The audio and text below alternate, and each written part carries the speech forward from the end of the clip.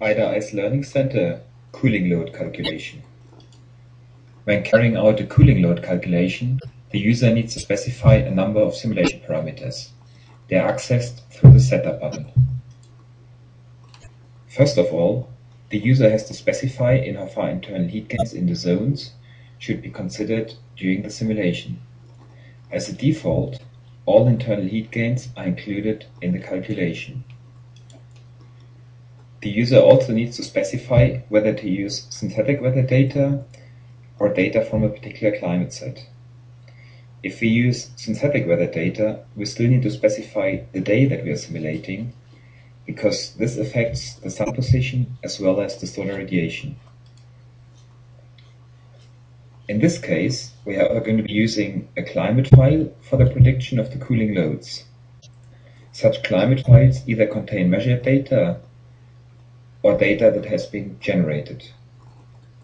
For such a simulation, we also need to specify the simulation period and also the sizing method, which could be either according to air temperature or operative temperature.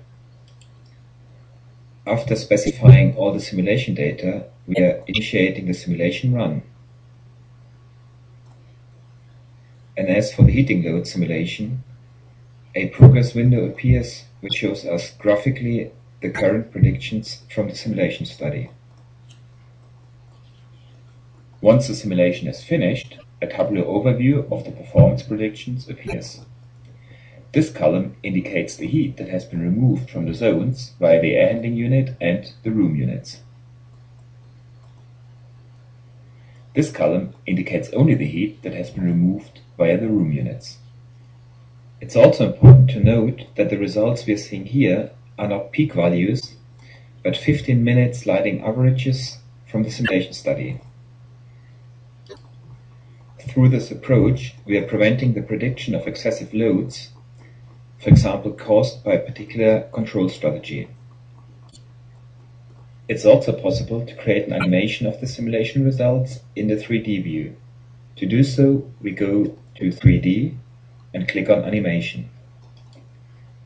In this case, we want to view the operative temperature, and we also want to include shadows into the animation.